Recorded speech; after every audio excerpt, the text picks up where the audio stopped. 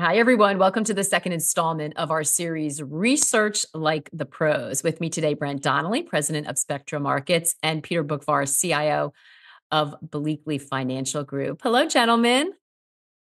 Hi, Hey, Maggie. Maggie. Hi, Brent. Hey, Peter. How you doing? Thanks for being with us. So, we've been talking when you've been both been on, over the course of really a good part of last year and into the new year, that this is a really tough and at times confusing investing environment we're in. Right? There's a lot of noise, a lot of conflicting signals. Just people are really unsure, hard to see into the future. So we wanted to take the opportunity this week to take a step back and talk about the process and thinking that goes into the great analysis that you both do, and help our viewers feel a little bit more confident about how they can use research to be smarter investors and maybe to deal with some of this sort of anxiety and uncertainty we all feel.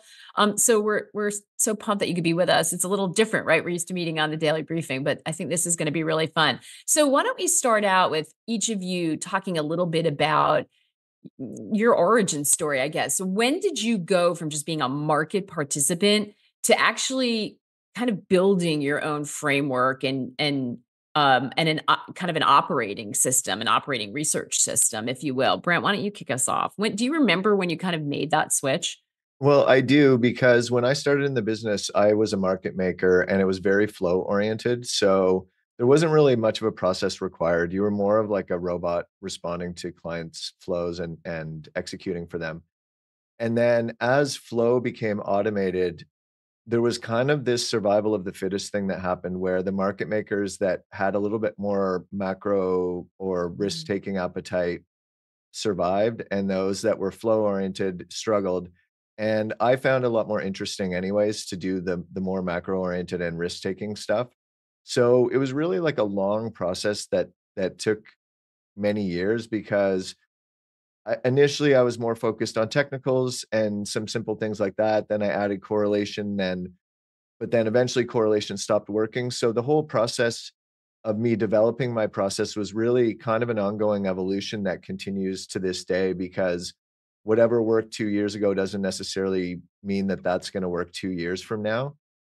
So for me, that was a huge lesson as well, was the things that you're making money doing right now are almost by definition going to get discovered by the market and not be profitable later on. I'm talking about trading, of course, not investing. Mm. So for me, it's been an evolution. And then the one other thing I would say is that going from a bank to a hedge fund, because I worked at a hedge fund for a few years, the risk management approach is just so different and it's so much more rigorous and also more adaptable at a hedge fund because your capital changes. Whereas at a bank, it tends to be more simplistic, like don't lose this much money today or don't lose this much money in a month. Whereas at a hedge fund, you have to scale in terms of your capital, scaling up as you get more capital. So it's a lot more rigorous, and I learned a lot from that as well. Yeah, it's so interesting. A couple things I want to ask you about that, but Peter, what about you? I think in the beginning it was really trying to figure out of what type of investor trader that I wanted to be.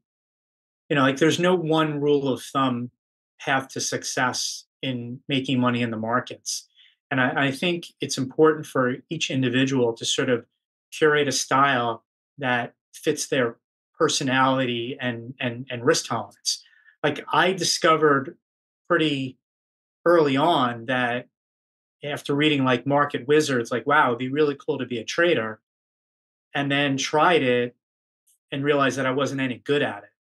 And that what I was better at was more um, longer term type thinking when it came to an investment. In other words, not how something is going to play out on a data point or in the next couple weeks based on some event, but what's going to play out over multiple years.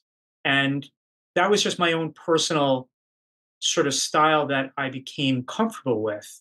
And rather than being a market wizard, I sort of tended towards like Warren Buffett's type style of thinking with extended time frames, focusing on big picture themes. And that also allowed me to sort of block out a lot of the daily noise. And then if I Mhm. had a vision of how something was going to play out, now I could have obviously been wrong with that, but if I had a thesis that I was focused on and researched and felt that had a higher probability than 50% of playing out, then that allowed me to block out a lot of short-term influences. And if I own a company I like, whether they meet or beat earnings expectations is not necessarily going to shift my thesis. But if the fundamental backdrop of the business model changes, well, then that causes me a rethink. But it took me time and a lot of lost money to figure out like sort of what did I wanted to be when I grew up in this business. And Mhm. I finally came around to a style that fit me and fit what I felt that I was better at, and trying to avoid what I was not good at. And that was more short-term trading. Uh, and that's what I've come around to. And also in terms of my analysis, I sort of started out as a plain vanilla like stock picker, mostly like smaller and mid cap stocks, where I liked delving under the hood of a company's fundamentals and their situation, what their outlook is. But then, sort of being in the markets, I felt like adding macro to that, and I sort of have become a macro person, but I at heart like to do the bottoms up as well. I felt that it was important to marry both. Like rather than Mhm. just being a micro person, you hear some stock pickers, oh, I don't pay attention to the macro. Meanwhile, they may be buying a cyclical business. Warren Buffett says, I don't pay attention to the macro, but he owns an oil company. So he does have to pay attention to the macro because that drives the fundamentals of his micro thoughts. And I felt that marrying the two together would be, an effective way of analyzing um, not just the economic situation broadly speaking, but the situation of a company that you may like the stock of. So, and then that's what Yeah. I'm to today, where I'm listening to a lot of company conference calls of whether it's stocks we own, stocks we don't own, but to get under, on the ground information, but also following the day to day macro and what a data point is here, and whether it's rates and monetary policy and FX and commodity prices and all that, how that ties into all ties in together. Yeah, no, absolutely. And I know that focus on the sort of underneath the hood because we always lean on you to pull out a line from a conference call that no one heard or paid attention to because you kind of get down and dirty in the details, which we love. I'm interesting. I'm hearing both of you talk about the you can't live in a silo, right? It sounds like, I mean, all of your both of your approaches have evolved, have changed, but you can't just look at one tiny slice anymore. And I think we feel that because it's such a complicated global financial system and so much is influencing markets. It's not that simple anymore. I think that people kind of think that you know stuff and you don't, which is it's very intimidating, right? They listen to you guys and they just think that you have some access to knowledge that they don't have and can't possibly. But what you're telling us is that this is a sort of constant learning journey, which is super interesting. And both of you kind of adding on that macro later. I think I didn't actually know that. And I think that's so fascinating. It gives us all hope that we can do that. And that's why we spend a lot of time talking about what's going on from a macro point of view, because you have to layer it on the individual investments. Brent, you look at FX as well, which is interesting because, or a lot, I should say. Talk to us about why that's important, because I think we went from a period where there wasn't a lot going on, and that's changed a lot. Talk to us about how foreign exchange kind of fits in the picture. Sure. I just want to touch on one quick thing that Peter said, because I think it's really important, is having a little bit of self-awareness as to your own personality and your style and what's going to work is really important for people that are newer. What I find or what I found was a lot of young people that came to the trading floor would kind of look at someone who's successful and try to copy that, and it just Mm, never ever works. What you have to do is look at multiple people who are successful, take a couple little things from one, couple things from the other one, and then slowly create your own style, because like I don't have the patience to do what Peter does. And so there's no point in me trying. Like my personality is much more geared towards excitement and gambling and that kind of thing. And so I know that, and I just acknowledge that, and my style reflects that.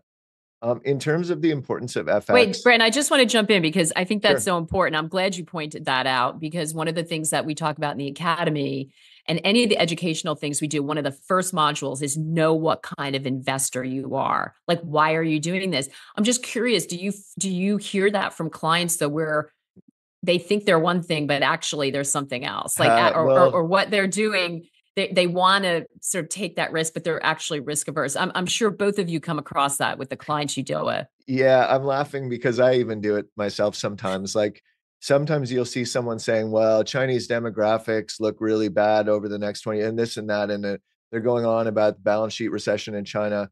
And so I'm going to buy dollar China with a stop loss, and their stop loss is like 2% away or something like that. So it's like a 20-year view with a one day's range stop loss away. I think matching your style and your view to your parameters and the structure of your trades really important. So like if I'm doing something that's beyond about a week in duration, which is unusual because usually my trades are more like a week or less, then I'll usually do it in options because I feel like that structure will override my lack of patience because it's a little bit there's a little bit more of a switching cost, or there's more friction to get in and out of options. So yes, I definitely see that people have very often have a mismatch between time horizon and or trade structure and time horizon. And the other place you'll see that sometimes is where people, like Peter was saying, will analyze everything about copper and they'll say, okay, there's a shortage and there's nothing in London and this and that. But they won't look at the other side of the equation, which is usually more macro, which is the demand side. So you always have to have kind of like a top down and bottom up approach, I think, to anything you're looking at, or it's just too often you'll just get run over by some other factor that you didn't even consider. So I think having a macro look, and then to your question on FX, I mean, FX kind of is two things. One, it obviously has a direct impact on, say, multinational earnings. It has an impact on oil imports in Japan. Like there's a lot of macro and micro impacts. But then it also can be a barometer of capital flows. So like when the US is the center of innovation, it's the only strong place for growth, then that's reflected in a lot of places, not just Mag 7, but also in the dollar. So I think a Mhm. lot of times you can, even if you're not an FX person, you can use FX as kind of a barometer of where the money's flowing, because a lot of FX flows are real money. So people are buying an asset or buying stocks in Europe, or they're buying a company in Europe and then they're buying euros in order to facilitate that transaction. So a lot of times I think FX is a good barometer for capital flows overall, including emerging markets and G10. Yeah, that's a great point. Peter Brandt, who's a lot of our viewers will know, we have him on, a very experienced kind of veteran technician and trader. One of the first interviews I did with him, he said, "If I don't get the dollar right, I don't get anything right." And that was such an sort of interesting, and boy, did he get the dollar right that year, and a lot of other things as well. Peter, do you find that as well that I mean, you talked about your self awareness and journey about figuring out what you were good at. Do you feel like there's a mismatch when you're talking to clients about what they think they want and what they're really talking about underneath? Does that come up with you? Yeah, well, my struggle always is, the way, and just to add on to, what Brent and I both discussed is not only does each person have to sort of develop their own style of investing or trading, it's also what they're comfortable buying. Some people are Mm. comfortable sort of hopping on momentum and saying everything's great with this company and it's going to stay great. So I'm okay buying high in hopes of selling higher, which is fine. That may work for a period of time. I'm more comfortable looking at things through a more of a value lens and looking for more things that are bombed out. Like I'm looking at the 52-week low list when I'm looking for something to buy rather than the 52-week high list. Uh, but that's very difficult because sometimes I can be right on an investment, but it could take 2 years to come to fruition. Mm. Like I'm not a good market timer either, where I can say, okay, this is the moment that things are going to inflect higher, and I'm buying it at the exact bottom right before it ticks up. Unfortunately, it hasn't worked out that way for me. And Mm, whereas I think that certain stories can play out sooner rather than later, sometimes it doesn't. Like mm. I was long uranium for years, and Cameco in particular at $10, and it sat at $10 for years before it finally moved higher. So we're in a situation where a lot of our clients happen to be retail, and they see what happens with AI chip stocks, and they see that going up, and you always get the question of, why do you not own that instead of something else? And where sometimes the time horizons of you relative to an investor are different, Hmm. and sometimes the investor focuses on things that are hot while you're focused on things that are not, in hopes of it will eventually get hot. I think it was Bernard Baruch saying, I'm trying to buy something that I find attractive that others will find attractive at some point in the future. Yeah, you get there early. So, and a lot of times I get there too early, but that's trying to manage the time horizon and matching that up with how you make an investment. And it Yeah. doesn't always line up. And I've I always am testing my thesis and, like, is this story still on track? And yes, it's taking longer than I thought, but will it eventually come around? Like my new trade is to be long fertilizer stocks because corn and soybean prices to me are bombed out, and the positioning is very, very short. But I can't tell you when this will actually work. It could be a year before these stocks go higher, and maybe they go lower before they go higher. I just feel like we've reached an extreme point where they are finally attractive, and I'm not smart enough to get my timing exactly right. Whereas Brent and other short term traders, I think they're much better at sort of timing that inflection point at which a trade would work. Mm. You know what's But I think interesting, Peter, is understanding the sorry. difference is important, right, Brent? Like Well, there's and there's a what's place for all of it. interesting, yeah, what's interesting about what Peter said is that on the shorter fractal, I find the same challenge, which is you put on a trade and then it's not working, but it's not going against you because I always use stop losses. And then you have to question, like, okay, am I just bored and I'm being impatient, or is there information here? And generally, if you look at the moves in the market, in any market, it's very concentrated into very specific periods. So like, 2 hours out of the day is going to represent the majority of the move in a currency most days. And so a lot of it is, there's an expression that's related to war. It's something like it's hours of boredom punctuated by moments of terror. And trading is basically the same thing. And so having, even on my shorter time horizon, there still is a patience element. Obviously time's dilated in a different way, but there still is that element of, there's a lot of noise. And that's why I like trades where I know I have a specific catalyst, because again, as an Mm. impatient person, my favorite trade is to say, I've done all this analysis and I think core PCE is going to be hotter than expected. And then I put the trade on at 8:24, and by 9 o'clock I'm out, and I'm either right or wrong, and happy days.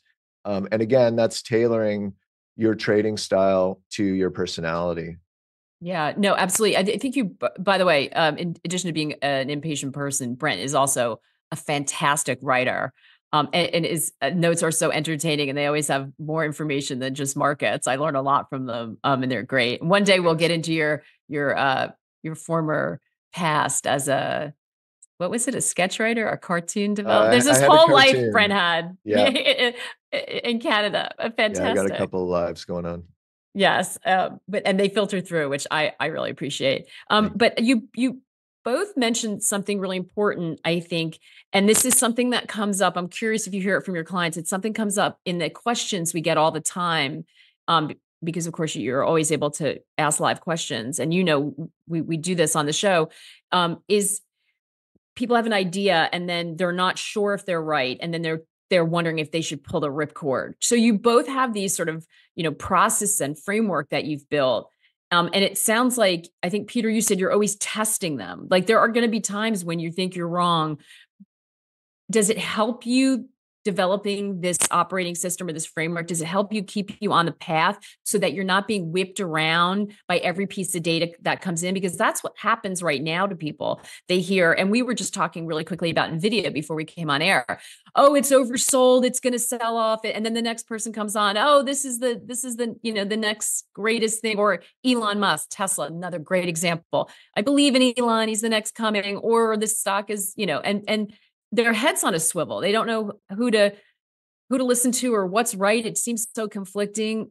Peter, how do you deal with that? And when you're, what do you mean when you're always testing against your framework? Well, one of the first questions I ask myself before I buy a stock is, are you willing to buy more if the price goes down? Now, a short-term trader, after they buy something, the price goes down, they likely stop themselves out. Me being a longer-term investor, I say to myself, am I willing to buy more? And if the answer is yes, well, then I buy the stock, and then I use weakness as an opportunity to buy it cheaper. And if it gets even cheaper, I use that as an opportunity to buy even more. Now, at some point, I get things wrong, and it just keeps on going down, and the fundamentals don't turn out the way you think, and business is more challenged, or this is going to take much more time to play out, where a lot of investors in the stock don't have the patience that you do, and then it's time to possibly reevaluate. But that's really the question I ask myself, because I always think, try to look at things the opposite of which the market does. And I always use the analogy that, Walmart is the biggest private sector employer in the country because of everyday low prices that attracted people to come to their store. Where the New York Stock Exchange, when it says everyday low prices, everyone's running for the hills. And I try to turn that around with looking, and that's how I look for cheap stocks. And if a cheap stock gets cheaper, that's great. But again, that comes with its own risks, that you could be wrong, and the person selling it to you is smarter than you are in this particular situation. So getting to your question about testing the thesis, when something goes down after you buy it, you always need to test the thesis, because you always wonder, does somebody know something that I don't? Is someone making a smarter move than I am? And I always wanted to test that and see whether that's the case or not. Now, obviously, mostly in hindsight do you determine that, but that's always part of the retesting of a thesis. Yeah. And why you pay such close attention to so many of those details that are overlooked. And listen, we're in an environment where there's a lot of information. It's moving fast. And we talked about this yesterday with Tony and Jared. Warren Buffett just recently saying the market feels more casino-like than it ever has, because everyone's kind of addicted to these immediate gratification, 10x. Everyone's think they've got the next lock on something. So it's hard. Like the idea of discipline has kind of gone out the window. So it's a tough environment to operate in. Brent, how do you separate out? Because you're all seasoned. You've developed this framework. You developed your research process. How do you filter out what's real and what's noise, especially when you're looking more short term and momentum in trading? Can you tell the difference? Right. So first of all, just to address the thing of like, it's harder than ever. Everyone says it's harder than ever every year. I feel like trading's never been easy. But anyways, that's so true. When the really algorithms hard. came in 2006, everyone was like, this market is ruined. The algorithm. And I mean, the market just is whatever it is to me, but it's always hard. The thing I think that you were talking about, the different views that people have, and then trying to keep up with it, all the different stories and all that. I think chasing stories is probably like the biggest leak in finance. Maybe negativity bias is bigger, but chasing stories and doing what other people are saying you should do is the worst possible way to trade. And so it really comes down to having your own process. So like my process is kind of around narratives, what regime we're in, positioning, correlation, and some other things. And I mean, I think Jared said this first, or maybe he's quoting someone, but listen to many and respect few, I think is a good motto. Like you should have your own process, and you're listening to other people in order to see how they look at the world or to get information that they're looking at, but certainly not to trade their views, because even if they're right, you don't know when they're getting in and out. You don't know when they're doubling down or flipping. Druckenmiller can say something on TV one day, but he might flip his position the next day, and you obviously would not know that. So following other people, I think, is the worst possible process. What you have to do is develop your own process. And then, so for me, I kind of have like the 7 things that I look at. And the more of those that are in line, like text and positioning and correlation and all that, then as they come into line, if I get 5 or 6 out of 7, then I can say, okay, this is a really interesting trade. And if it's 3 out of 7 or 2 out of 7, then I know this is probably there's a lot of crosswinds. So for me, I'm looking for all the wind kind of blowing in the same direction. And like I said, like I have those kind of 7 pillars of my process, but they don't always have the same weightings. Like I used to factor technicals a lot more as a trade selection tool. Now I use it just as a risk management tool. Correlation kind of went away because everyone's watching it. So I'm always kind of changing my process, but I think just knowing what your process is the first step, like writing it down and saying, okay, here's what I do. And if if your process is I buy whatever's going up, or I listen to the people on CNBC or whatever, then, if you write that down, you'll probably say, okay, this isn't a good process. You need to have your own process and follow it. And then just kind of absorb information from outside sources, but don't follow them. Yeah, and there's a place for all of it, right? I mean, there's knowing who you are is helpful, but all of you take input from different places. And I love the idea of writing it down, because we know, I mean, we've done sessions with Denise and taking a look at people who are really struggling. And when they say they have a process, then suddenly you're like, wait a minute, but do you really? Because when they have to list it, then it starts to get a little bit unclear. And so that's, I think, really important. Peter, how do you blend fundamentals and technicals and sentiment? How do you think about all of those in the pot when you're talking about your framework? So for the technicals, because I have a longer term time frame, is I look at charts every single day, but it's more just giving me perspective on that particular security, whether it's a stock or the price of gold or the price of oil, just so I can see where we've been, how we got here, what were some of the influences that resulted in these big moves up and down. So it's that perspective. I'm not a good chart reader. Now I've gotten better over the years, just because you've been doing this long enough. You sort of recognize certain chart patterns, but I'm very basic when it comes to that. So yeah, I can read a head and shoulders top and a head and shoulders bottom, and usually that helps me. But more of the complicated stuff, I leave it to others. So I think it's just constantly reading and doing more reading about the things that would influence uh, the things that you own and the things that you're looking at. And they the world is just one big cobweb with so many things intertwining that you just have to be up to speed on all this. And it's not just 5 days a week, 9 to 5, and then you go home and then it's over. Particularly when you're trading FX, when it's around the clock. This is something that you have to be on top of 7 days a week and all the time, and keeping up to speed with the news, because it's Yeah. amazing how one thing on this side of the world can somehow make its way to the other side of the world, and you just have to be able to try to connect those dots. And can I Yeah, jump in for 2 seconds, yeah, Maggie? and you both look globally too, which I wanted to mention. Yeah, please jump in, Brent. So one interesting thing there too, I think, is that one analogy that someone said one time is that technicals are kind of like driving by looking in the rear view mirror. Like you kind of have a sense of where the road is. It's not like completely impossible, but it's mostly backward looking with like maybe a little bit of, you have a sense of where the road is, but you don't know when it's turning. And I think that's a useful analogy. It gives you texts give you a really good idea of where you've been and a vague idea of where you're going, but on their own, I don't think they work in isolation. Yeah. It strikes me. So you both look at the global picture as well, and it strikes me that when you're talking about diversification, the idea, we've had a lot of discussions about 60/40, right? What's the do bonds have a role? What should you be doing in terms of assets? But we don't often talk about global diversification. We don't often talk about diversification from a time horizon, right? Do I have short-term trades I feel strongly about? What am I doing, for my longer term trades? I know many of you work it that way, and sometimes you have your trading book. Tony Greer talks about this. I have my trading book, and then I have my other book, like my long-term book. It's just that he tends to talk about his trading book with his clients more. How do you both personally think about time horizon? Do you look short term and long term, even if it's not in your research? How do you think about that? Both Brent and Peter, if you could tell us that.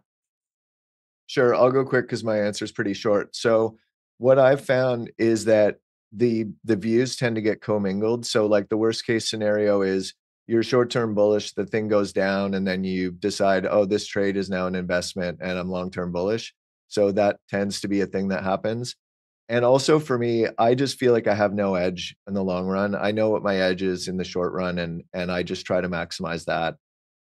So I'm really focused on one time horizon, and I think it takes a very specific kind of mind to be able to separate the two time horizons and do well in both.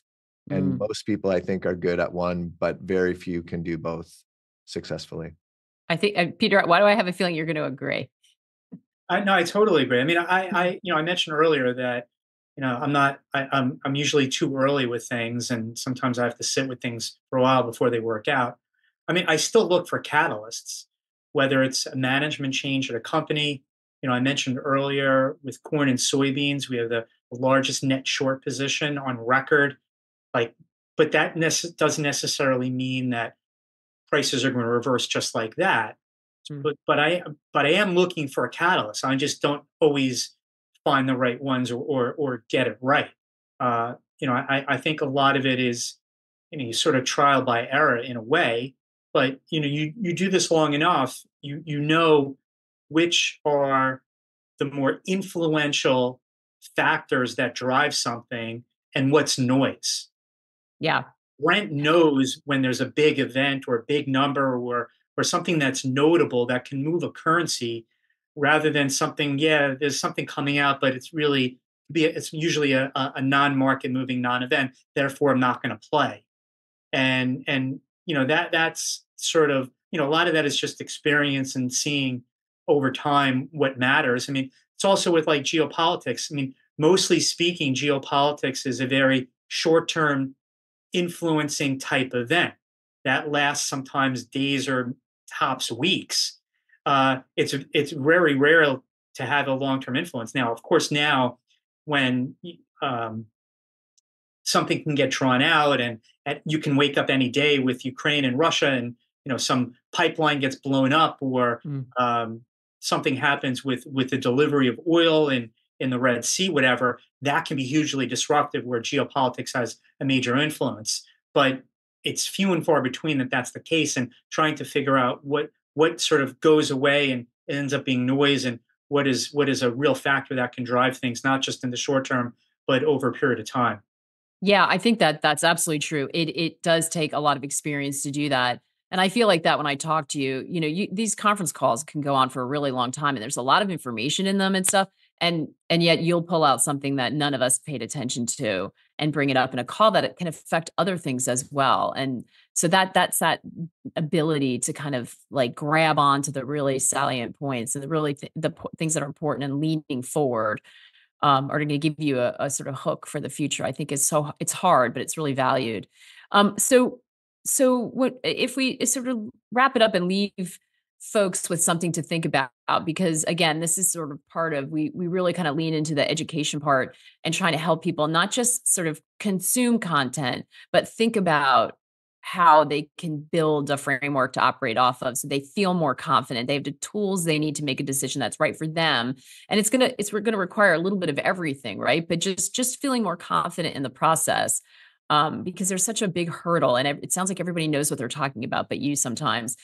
What's the one sort of piece of advice or hack or something you've gained from leaning on research that you'd like to leave people with? What's a thought we should leave them with as they kind of, continue on their journey, on their investing journey? Brent? Well, this kind of relates to what Peter said, but a lot of times people say, where do you find your trade ideas? And really, mostly I find the trade ideas kind of come to me. And the reason is I have my process and I know kind of what I'm looking for. And then I'm just curious and I read a ton of stuff and I follow everything. I read all the central bank speeches and so on. And so there's this kind of like osmosis concept that Peter is talking about where you just read a lot, absorb a lot of information, and connections start happening in your brain. And of course, it's not going to happen the second year that you're in the market. But I think just being very sort of intentionally curious and following the rabbit holes, you know, if you read something, then dig deeper into it and just follow all the rabbit holes. And then you not only will you learn the information that you're learning from doing that, you'll also learn what you're interested in and which rabbit holes you really are interested in pursuing, because ultimately you have to be my opinion is you have to mostly be doing it as a person that wants to solve puzzles and have fun and enjoy it, and the Mm. money and you know, performance should be secondary in my opinion, because ultimately it's a pretty interesting and fun pursuit, and that's intrinsic drive I think is more powerful than the extrinsic drive of money. Yeah, it's a great point. And listen, that knowledge lends itself to a lot of other aspects of life too. There's an intersection of all this. I have certainly found as somebody who did not intend on talking about finance as much as I do. Peter, what about you?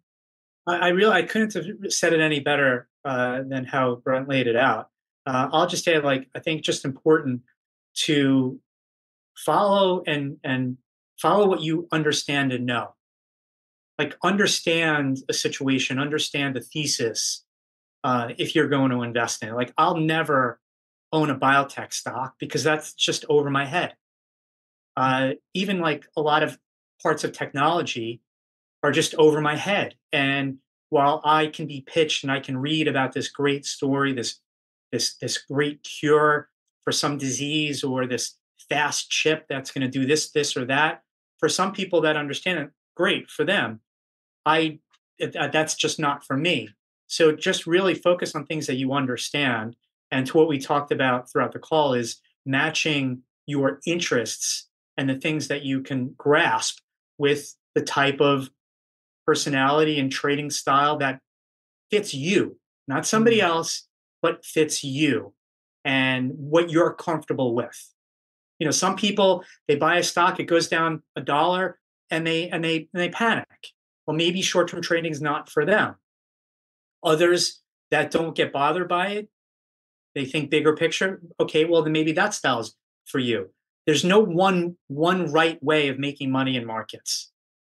Yeah, absolutely. You're both incredibly humble because you're both so excellent at what you do. But I think it's really helpful for people to hear the learning journey that you've been on and the difficulties and the fact that you acknowledge that you're not good at everything. I think is really generous of you both because it's really helpful because I said I think there's a lot of barriers in this. We see it in the questions we get from people and they're really intimidated. But this part of the process, it is a learning journey, and it can be fun, and it is accessible to people. So we appreciate you always both kind of coming with your knowledge and sharing it. We love the fact that you're part of the RV marketplace. We appreciate that. And just, being able to extend what you know to help people along. It's confusing out there. So we appreciate that from you guys. Thank you so much. All right, thank you, Maggie. Yeah, thanks for having us. It was Thanks, over Peter. fun.